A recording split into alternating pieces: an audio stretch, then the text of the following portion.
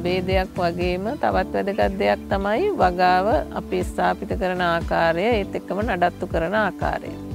ඉතින් ඒකෙදී අපි ප්‍රධානවම මූලිකවම බිම් සැකසීමේදී ඉඳලම සැලකිලිමත් වෙන්න ඕනේ පැපොල් වගාවකින් හොඳ අස්වැන්නක් ලබා ගන්න නම්. ඒ කියන්නේ වෙන භෝගයක් වගේ නෙවෙයි වෙන පළතුරු භෝගයකට ඇත්තටම ජීවිත කාලය දීර්ඝ කාලයක් තියෙනවා. නමුත් පැපොල් භෝගයේ ජීවිත කාලය කෙටි.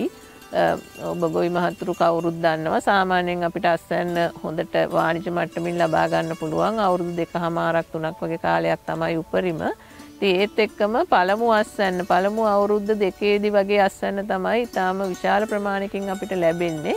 ඉතින් ඒ ප්‍රමාණයෙන් අස්වැන්න අපි ඉතා ඉක්මනින් ලබා ගන්න නම් අපි මේ භෝගයට සුදුසු තත්ත්ව ඒ ආකාරයෙන්ම ලබා දෙන්න ඕනේ. නැත්නම් ඇත්තටම ප්‍රභේදය කොච්චර හොඳ වුණත් ඒකෙන් අපිට නියම ප්‍රතිඵල අත් කරගන්න බැරි වෙනවා. ඒක නිසා අපි මූලික බිම් සැකසීමේ ඉඳලාම සැලකිලිමත් වෙන්න ඕනේ වගාව නිසි පරිදි පවත්වාගෙන යන්න. ඒතකොට බිම් සැකසීමේදී සාමාන්‍යයෙන් අපි සමතලා ඉඩමක එක දිගටම වගාව කරනවට වඩා ගොඩක් හොඳයි.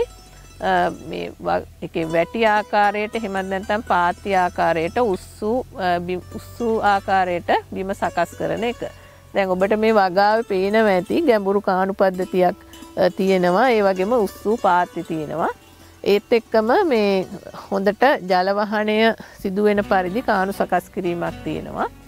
ඉතින් ඒක නිසා ඒක හරි වැදගත් වගාවේ ආරම්භයේදී.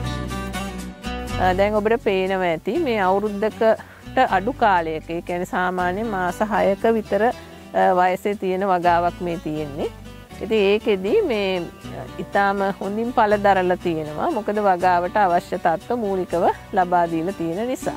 ඉතින් ඒත් එක්කම බිම් සැකසීම ඒකම නිසි පරතරය ලබා දීම පොහොර යෙදීම වතුර අපිට අවශ්‍ය වෙලාවට සැපයීම මේ වගේ දේවල් වගාවේදී ඊටාම වැදගත් වෙනවා.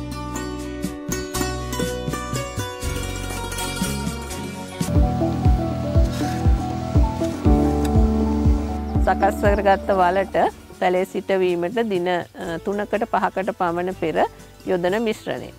ඉතින් ඒක ඔබට බලා ගන්න පුළුවන්. ඒක පසට මිශ්‍ර කරලා ඊට පස්සේ තමයි අපි දින 3කට 5කට පමණ පස්සේ පැලේ සිටවන්නේ. අපි වල පිරවීමේදීම සැලකිලිමත් වෙන්න ඕනේ. වල තරමක් පසෙන් උඩ මට්ටමට වෙන විදිහට වල පුරවන්න.